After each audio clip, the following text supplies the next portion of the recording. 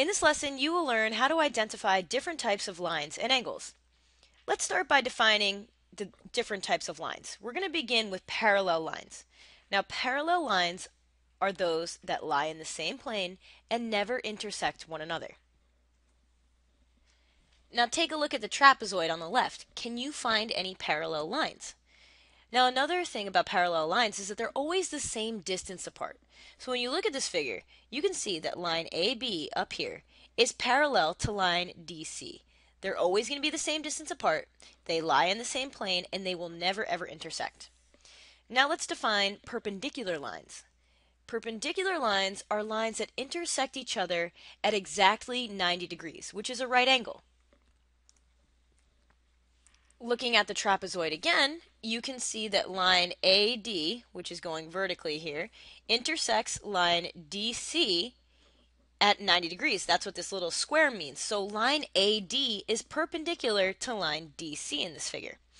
Now lastly, I want to define skew lines.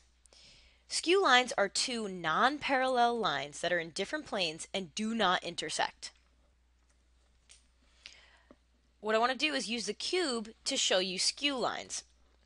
So let's look at the front of this cube, this left edge. We've got this line right here. We're going to label it AB. Now another line that you have in this cube goes diagonally back like this, and we'll label this one X, Y. Now if XY continued, right, it's coming forward at you, almost off the page because this is a 3D figure. And AB is in a different plane, it's going up and down. These two lines are not parallel and they will never intersect, so you call them skew. Now let's talk about angles, and I'm going to scroll down, make some space, and we can talk about different types of angles. Now recall that angles are formed when you have lines intersecting, but you can also think about angles or the measure of a straight angle, such as a straight line. A straight line is an example of a straight angle. The measure of a straight line or a straight angle, right, this measure here, is always 180 degrees. Now what you can do, let's just say you drew another line in here, like so, okay? Let's just scroll down. Okay, so now you draw another line in here, and we've got two angles now. We've got the angle from here to here, and then we've got the angle that goes from the blue line to the left edge of the straight angle. Now you know the total angle measurement here, right, is 180 degrees because this is a straight angle on the bottom. Since we've divided, let's just erase these marks so it's easier to see. Since we've divided this into two different angles, we've got the angle here and the angle here. We know, let's call this one angle X, and we're going to call this one angle Y. X plus Y, right, X degrees plus Y degrees, must equal 180 degrees because as you can see, these two angles, when you add them together, make the straight angle, and we know the straight angle measures 180 degrees. A situation like this, these two angles are called supplementary. And the definition of supplementary angles is that they combine together or sum together to a total of 180. Now you can have more than two angles in here that are supplementary, right? So if you throw another angle in here, you've got three angles. But when you add them all up, let's just call this Z. When you add X, Y, and Z, you're still going to get 180 degrees. So supplementary angles are those that sum to 180 degrees. Now we can think about another class of angles. So what if you had an angle here, or a line here, and then we're gonna do another one straight up. So what you've got now is a right angle, and you know that right angles measure 90 degrees. Now what happens if you take this and you draw an intersecting ray here? Now what? You've got two different angles, right? You've got the angle in between here, and we're going to call this one A, and you've got the angle in between here, and we'll call this one B. Now because A and B occupy the space within this 90-degree angle, you know that the measure of angle A plus the measure of angle B must equal 90 degrees. Now when you have this situation, two angles that sum to 90 degrees, these are called complementary. Again, with supplementary, it doesn't matter if there are more angles in here. This could have 5 different angles inside this green right angle, but they will all sum to 90 degrees and they will be complementary. So that's the way to define complementary and supplementary. Something else I want to draw your attention to is that the angles don't need to be next to one another for them to be supplementary or complementary. And by next to one another, we're really talking about adjacent angles. The term adjacent means that the angle shares a common vertex and a common side. So what does that mean? A common vertex and a common side. Let's actually erase some of these extra marks we put in here. Okay? Let's just look at the red and the blue. Now, the common vertex is right here between these two angles, and the shared side or common side is this ray that goes above the line. So that means, right, if you had angle x and y, right, that x and y are adjacent to one another because they share this common vertex and a common side. Also down here, angles A and B are adjacent angles because they share the common vertex right here and the common side right there.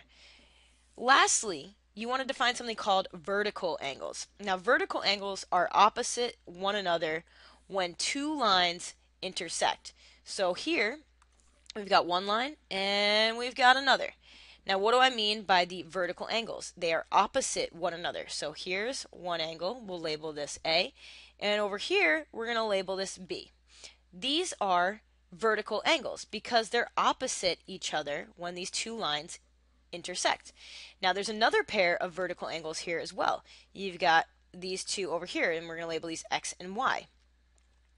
Something to know about vertical angles is that vertical angles are always equal to one another. So that means the measure of angle A is equal to the measure of angle B, and the measure of angle Y is equal to the measure of angle X.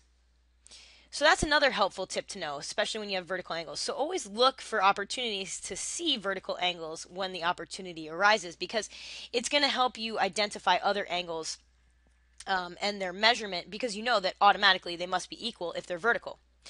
So let's use the information that I've just shown you to solve some problems involving missing angle measurements. Here we have two different diagrams, A and B, and what you want to do is find the measure of the missing angles. So let's start with A. You see that an angle labeled 65 degrees is shown. Then you've got B, A, and C, or A, B, and C, whatever you want to think of. So we have to find all of these measurements for these three different angles.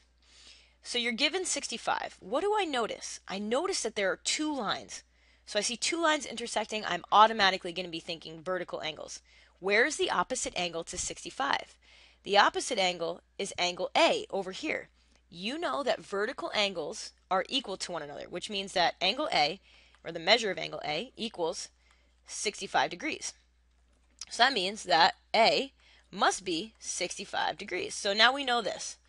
We know that we've got 65 over here. Now we need to find B and C.